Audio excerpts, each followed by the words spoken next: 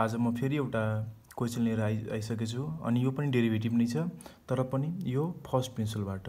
यो चाहिँ fifth type छ। यो भन्दा पहिला मैले 4वटा भिडियो बनाइसकेको छु जसमा 4वटा टाइपको थियो क्वेशन कसरी बनाउने के गर्ने भन्दाखेरि सबै कुरा आइडिया त मैले दिइसकेको छु, हेर्न सक्नु होला। अर्को भन्दाखेरि यो हाम्रो फिफ्थ टाइप क्वेशन छ, ठीक छ। ल हेरौँ, find from first principal derivatives of sin x square sin log x tan x। अब यसमा भन्दाखेरि सबभन्दा इजी भन्दाखेरि यही टाइप रहेछ अरूभन्दा। र यसलाई कसरी बनाउने भन्दाखेरि म एउटा यसको बनाइरहेको छु, sin log x को बनाउन गएँ म। sin log x त्यही कुरा लेख्ने, सल्युसन लेख्दाखेरि लेट गर्ने। सबभन्दा पहिला लेट के गर्ने, f of x equal to sin log x, यो यति हामी लेट गर्यो, ठीक छ। त्यस पछाडि हामी फेरि के गर्छौँ भन्दाखेरि बाई डेफिनेसन अफ डेरिभेटिभको कुरा आयो। अब 12 क्लासमा के रुल छ भन्दाखेरि we have f dash of x equal to limit h tense to 0 f of x plus h minus f of x upon h, यो फर्मुला रहेछ। फेरि त्यही कुरा आयो।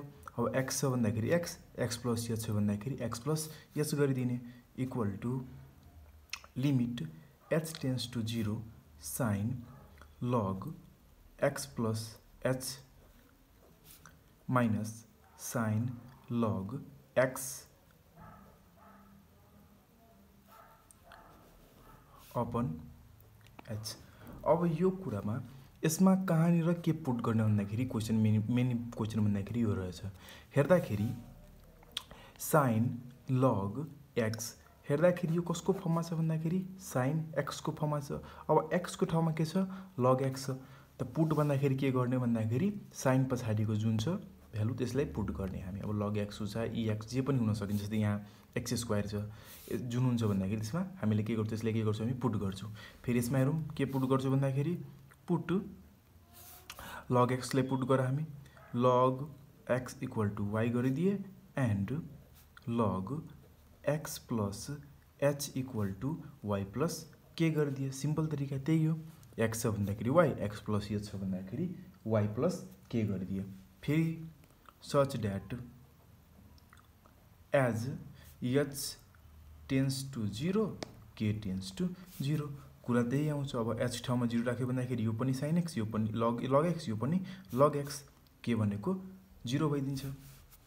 त्यस पछाडि therefore f dash of x equal to limit h tense to 0, यहाँ के भइदिन्छ sin y plus k minus sin y भइदियो अपन h। फेरि हेर्दाखेरि एउटा फेरि फर्मुला रिमेम्बर गर्नु पर्यो, sin c minus sin d भन्दाखेरि 2 sin c minus d by 2 dot cos c plus d by 2 हुन्छ भन्दाखेरि यो मैले 4वटा भिडियो बनाइसकेको छु, सबैमा यो फर्मुला मैले लेखि पनि दिएछु। एकचोटि फेरि रिमेम्बर फेरि रिकल गराइदिए।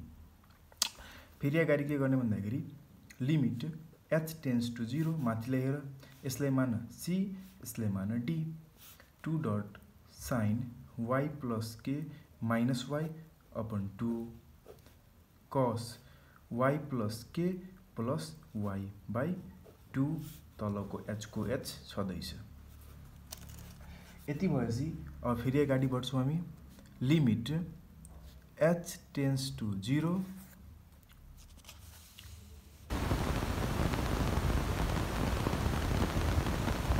अब हेर त y क्यान्सिल भनेको sin k बाई 2, यतातिर cos 2y plus k by 2, यति भयो अपन h रहेछ, यति भयो। अब यस पछाडि फेरि हामी 2 छँदैछ, 2 लाई म तल पनि ल्याउन सक्छु हैन, अर्थात् limit h tense to 0 sin k by 2 गरे, मैले तल पनि के गरिदिएँ, के लेखिदिएँ। यो 2 लाई फेरि मैले यहाँ तल लगाइदिएँ। अब तल यो लेख्दाखेरि के ले हटाउनु पर्छ अपन h, फेरि यतातिर cos 2y प्लस के बाई 2। अब छुट्टा छुट्टै लिमिट लगाइदिउँ। अब h टेन्स टु 0 छ भन्दाखेरि k टेन्स टु 0 हुन्छ भन्नाले k बाई 2 टेन्स टु 0 हुन्छ भन्दाखेरि बुझ्नु पर्यो। लिमिट h टेन्स टु 0 भन्दाखेरि यहाँ मैले डाइरेक्ट के लगाएँ, k बाई 2 टेन्स टु 0, त्यस पछाडि sign k by 2 upon k by 2 भयो। लिमिट h टेन्स टु 0 अब हेर्दाखेरि k बाई h यता भयो dot limit h tense to 0 cos 2y plus k by 2 यति भयो। अब यसमा लिमिट लगाउँदाखेरि फेरि रिकल एउटा formula limit x tense to 0 sign x by x equal to 1 हुन्छ भन्दाखेरि हामी बुझिसकेछौँ यो फर्मुला पनि छ भन्नाले यसको सट्टा 1 र यसको सट्टा भन्दाखेरि लिमिट h टेन्स टु 0। अब k को ठाउँमा माथिबाट लाउँदाखेरि यहाँबाट लाउँदाखेरि k को ठाउँमा log x plus h minus log x लेख्न सकिन्छ। त्यही मैले लेखिदिएँ कि log x plus h minus log x लेख्न पाइयो अपन h। अब यो h टेन्स टु 0 छ भन्दाखेरि मैले यसलाई k टेन्स टु 0 गरिदिएँ। डाइरेक्ट लेख्न सक्नुहुन्छ, बुझ्नलाई एउटा इजी भइदियो त 2y प्लस k बाई 2 भइदियो। फेरि अब यसमा हेर्नुहोस् त यो फेरि रिकल formula log m minus log n भन्दाखेरि log m बाई n हुन्छ। यो फर्मुला नै छ। यही प्रोपर्टीलाई फेरि हामी यतातिर युज गरिदिन्छौँ। Limit h tense to 0 log x plus h upon x तल h को h छँदैछ। त्यस पछाडि फेरि अब k मा 0 भयो भन्दाखेरि 2 2 क्यान्सल भन्नाले हाम्रो बाँकी के भयो cos y भयो। यो cos y लाई मैले अगाडि ल्याइदिएँ। cos y limit h tense to 0 log 1 plus h by x हुन्छ किनभने x by x 1 h by x यता आयो अपन h भइदियो। फेरि cos y limit h tense to 0 log 1 plus h by x upon h by x गर्दाखेरि फेरि यहाँ x multiply गर्नुपर्छ। यति भयो। यति भएपछि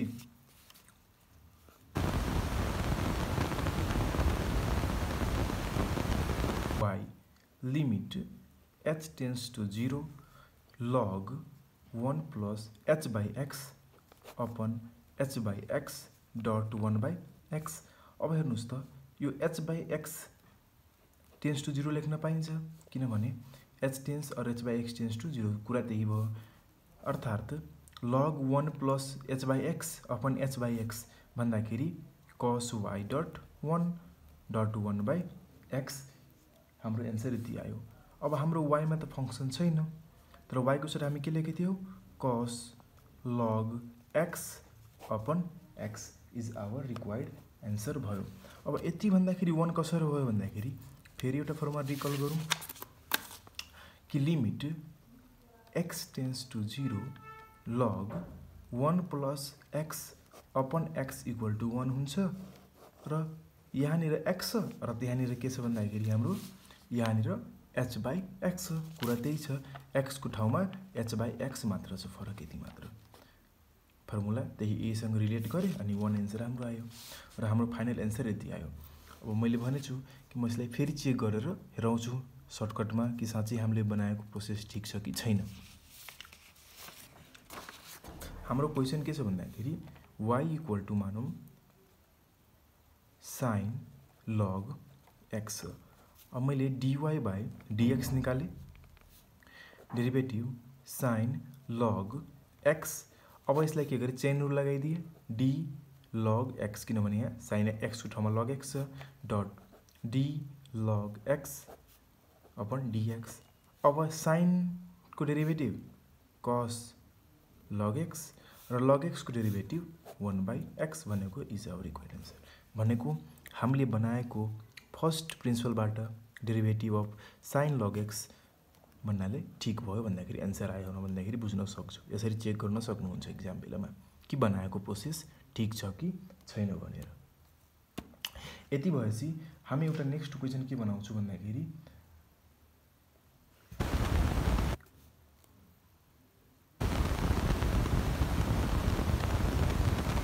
द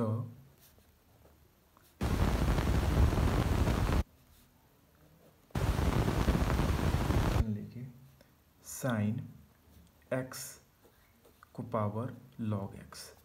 अब यो क्वेसन सिमिलर नै छ, पहिला बनाइसकेछु, तर केही चेन्ज छ मात्र। हेर्नुहोस् त, एफ अफ एक्स को पावर जीएक्स के बुझ्नुभयो? फङ्सनको पावर फङ्सन छ भन्दाखेरि। अब यसलाई हामी फर्स्ट प्रिन्सिपलबाट बनाउनु छैन, डाइरेक्ट डेरिभेटिभ यसको गर्नु छ भन्दाखेरि। डाइरेक्ट डेरिभेटिभ गर्नु छ भने कसरी गर्ने भन्दाखेरि सिम्पल तरिका, सल्युसन लेख्ने, लेट गर्ने, y equal two sine x को पावर लग एक्स मैले लेखिदिएँ। अब यति लेखेपछि मैले के गरेँ भन्दाखेरि जब फङ्सनको पावर फङ्सन हुन्छ भन्दाखेरि अब म टेकिङ लग गर्छु, टेकिङ बोथ साइड अफ, यसलाई मानौँ फर्स्ट मानिदिए, फर्स्ट गरेँ, ठिक छ।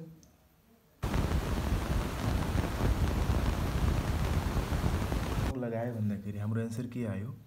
लग y इक्वल टू लग साइन एक्स को पावर लग एक्स। अब हेरौँ त, और लग y को y इक्वल टू, यसलाई हामी लग m को पावर n लाई हामी n लग m लेख्न सकिन्छ, फर्मुलै छ। त्यही कुरा यो भन्दाखेरि m, यो भन्दाखेरि n भयो, अर्थात् लग एक्स लग साइन एक्स लेख्न पाइयो। यति। त्यस पछाडि अब के गर्ने भन्दाखेरि डेरिभेटिभ गर्ने, डिफ्रेन्सिएटिङ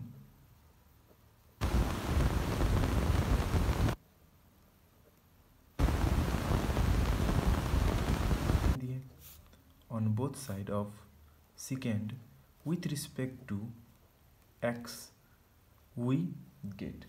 अब हेर्दाखेरि डेरिभेटिभ, डाइरेक्ट डेरिभेटिभ गर्नु छ न, फर्स्ट प्रिन्सिपलबाट बनाउनु छ, डाइरेक्ट गर्नु छ भन्दाखेरि D log Y with respect two x बुझ्नु पऱ्यो। Derivative of log Y with respect two x equal two derivative of log x dot log sine x. त्यस पछाडि दुवै साइड चेन रुल युज हुन्छ। हेर त, यसमा मैले चेन रुल लगाएँ भन्दाखेरि D log Y with respect two Y, किनभने यहाँ वाई को फङ्सनमा छ भन्दाखेरि वाई को फङ्सनमा लगाइदिएँ, डट डिवाई बाई डिएक्स गरेँ, इक्वल टू फेरि यता यसलाई यू मान्नुहोस्, यसलाई भी मान्नुहोस्, फेरि प्रोडक्ट रुल भन्दाखेरि लग एक्स डी लग साइन एक्स। अब यहाँ के को फङ्सनमा छ? साइन एक्समा छ, तल पनि D sine x, chain rule D sine x upon dx plus you भी भयो। अब भी भन्दाखेरि लग sine x dot derivative of du, अर्थात् डी लग एक्स अपन डिएक्स। अब हेर्दाखेरि यसको डेरिभेटिभ 1 बाई वाई, यो भन्दाखेरि डिवाई बाई डिएक्स, यो भन्दाखेरि लग एक्स को लग एक्स, र यसको डेरिभेटिभ भन्दाखेरि लग को डेरिभेटिभ के हुन्छ? लग समथिङ भन्दाखेरि 1 बाई समथिङ, समथिङ भन्दाखेरि यहाँ साइन एक्स छ भनेको sine x लेखेँ, dot sine x को डेरिभेटिभ कस एक्स प्लस लग साइन एक्स छँदैछ, लग एक्स को डेरिभेटिभ 1 बाई एक्स। यति हाम्रो एन्सर आयो। यस पछाडि डिवाई बाई डिएक्स, यो वाईलाई मैले यो साइड लाग्दाखेरि के हुन्छ? मल्टिप्लाईमा गइदिन्छ भन्दाखेरि वाई लग एक्स कस बाई साइन भनेको कट एक्स प्लस लग साइन एक्स अपन एक्स, यसरी लेख्न पाइयो। यस पछाडि देयरफोर लेख्दाखेरि डिवाई बाई डिएक्स भन्दाखेरि वाई को ठाउँमा के लेट गरेको थियो? Y equal two sine x को पावर लग एक्स, फर्स्टमा लेट गरेको थियो, यति लेट गरेको थियो, अर्थात् साइन एक्स को power log x मल्टिप्लिकेसनमा log x cut x plus log sine x upon x it our required answer. यसबाट के बुझ्यौ भन्दाखेरि हामी जब भन्छ कि find the derivative of फङ्सनको power function छ भन्दाखेरि फङ्सनको पावर फङ्सन छ भन्दाखेरि डाइरेक्ट हामी पहिला लेट गर्ने why equal to this taking log on both side गरे लग बोथ साइड गर्दाखेरि डिफ्रेन्सिएट गरे चेन रुल लगाइदिए हाम्रो एन्सर ठ्याक्कै हाम्रो एन्सर आइदियो। त यो सिम्पल छ, यो फर्स्ट प्रिन्सिपलबाट बनाउनु छैन, यो नर्मल तरिकाले बनाउनु छ। त्यहाँदेखि दिमागमा एउटै कुरा राख्नु पर्यो कि फङ्सनको पावर फङ्सन छ भन्दाखेरि लग लगाउने दुवै साइड डिफ्रेन्सिएट गर्ने चेन रुल लगाउने हाम्रो एन्सर आउँछ। त डेरिभेटिभको जुन फर्स्ट एक्सर्साइज छ विदाउट हाइपरबोलिक होइन, यसरी सबै भन्छ, सबमा त्यही कुरा हो, चेन रुल लगाउने हो र फर्मुला बुझ्नु पर्यो र चेन रुल लगाउने एन्सर आउँछ हाम्रो। र फर्स्ट प्रिन्सिपलको सबै सकिसकेछ, त्यस्तै बनाउनु होला। केही प्रब्लम आए कमेन्ट गरिदिनु होला, नत्र फेसबुक पेजमा पनि क्वेसन सोध्न गर्न सक्नुहुन्छ अथवा बनाउनु होला र एउटा लाइक हानिदिनु, सब्सक्राइब गरिदिनु र सेयर पनि गर्न सक्नुहुन्छ।